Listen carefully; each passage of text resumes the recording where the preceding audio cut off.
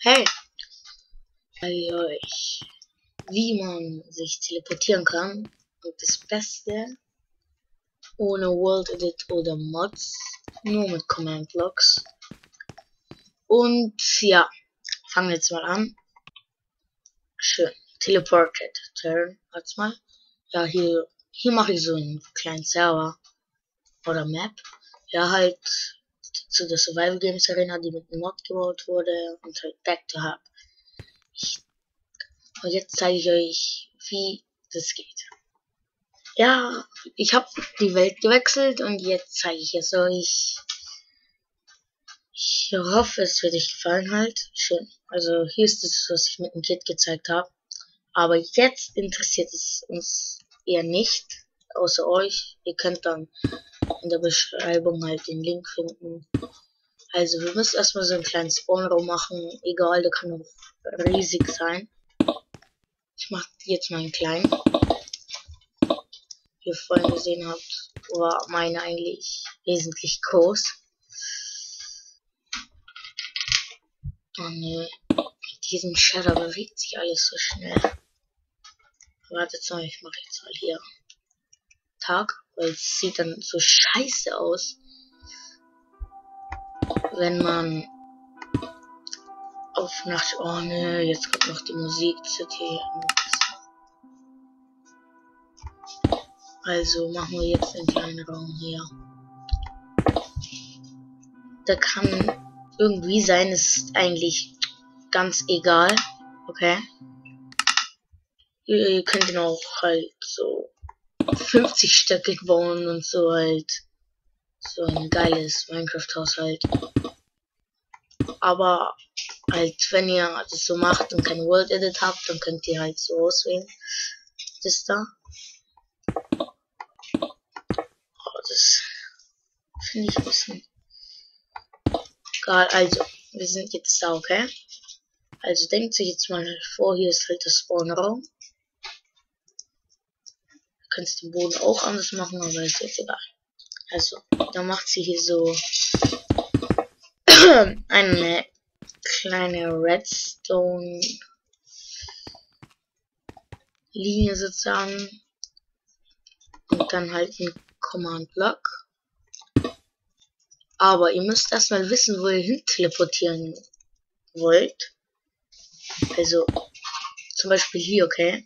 Drückt ihr F3, dann schreibt ihr halt irgendwo, ich schreibe es jetzt mal mit Stift, auf dem Papier halt, ein Stift, x-417, y56 und z-158.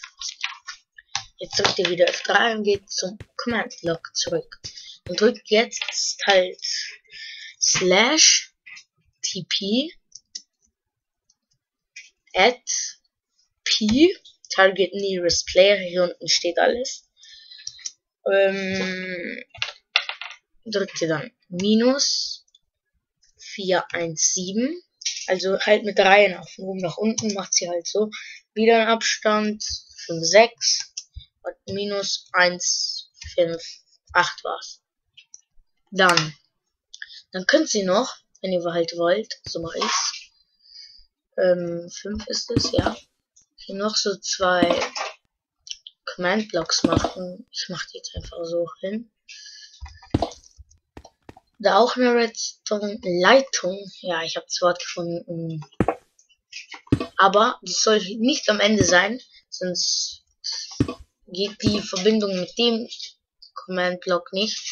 Eins bevor wäre besser. Da machen wir hier die Redstone Verbindung oder was auch immer und sagen /say welcome to our server.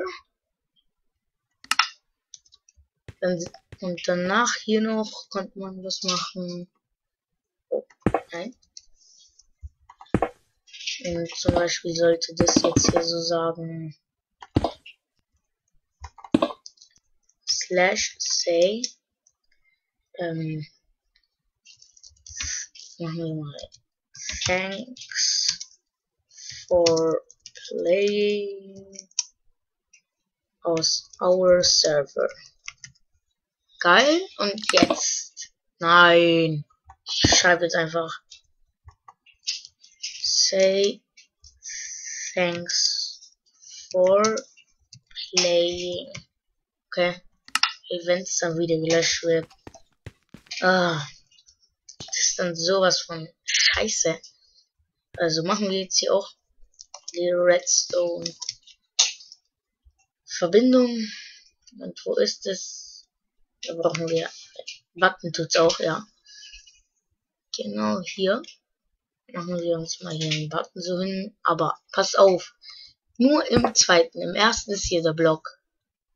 Ich hoffe, das geht.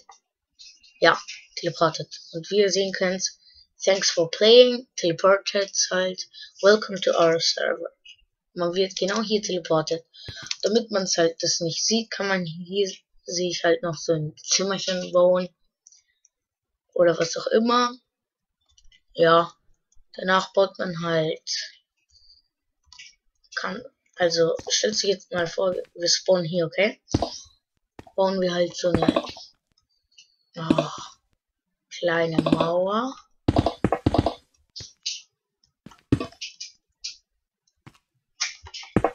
So machen wir bis 2 hoch.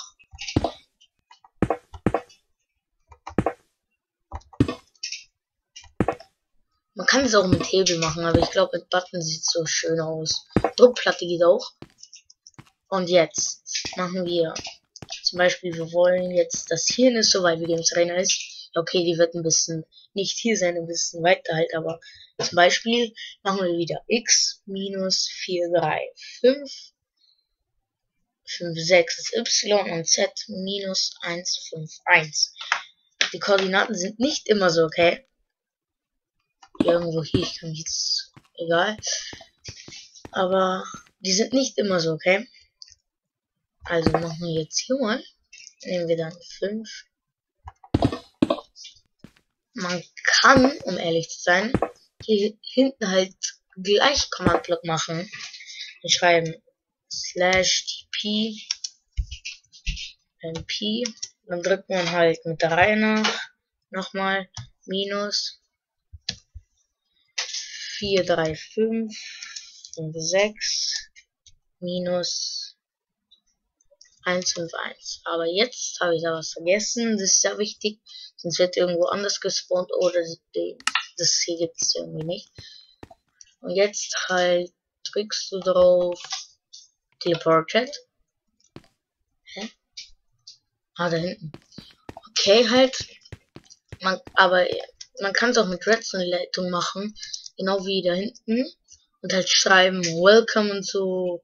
Oder good luck to the games. So halt Survival Games und so. Man kann halt alles Mögliche schreiben. Das Spawnraum, wie gesagt, kann auch halt so hoch sein. 50 Blöcke hoch. Mir eigentlich ist euch egal halt. Nur dass ihr hier die gescheiten Knöpfe und so habt.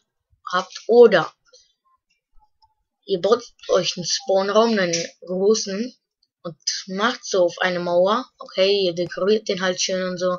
Und auf eine Mauer macht ihr halt, anstatt das da, damit man hier draußen spawnt, ist das der Spawnraum. Und sie macht Knöpfe hin und hinten Leitungen, Redstone und halt Command Blocks, damit ihr halt gleich zu den Spielen geht.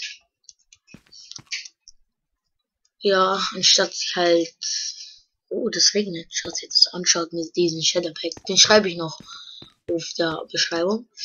Ja, und halt, damit ihr gleich zu den Spielen kommt und nicht halt erstmal spawnen, im Spawnraum und danach schauen wir uns die Spiele an, halt gleich einen großen Spawnraum bauen und da kann man sich die Spiele anschauen. Zeige ich jetzt mal noch schnell Survival Games Arena, die ich gebaut habe. Ja, okay, machen wir schnell. Ja, ich bin außerhalb. Scheiße. Egal. Danke fürs Zuschauen. Ich hoffe, es hat euch gefallen. Ciao, bis nächstes Mal. Euer Russell.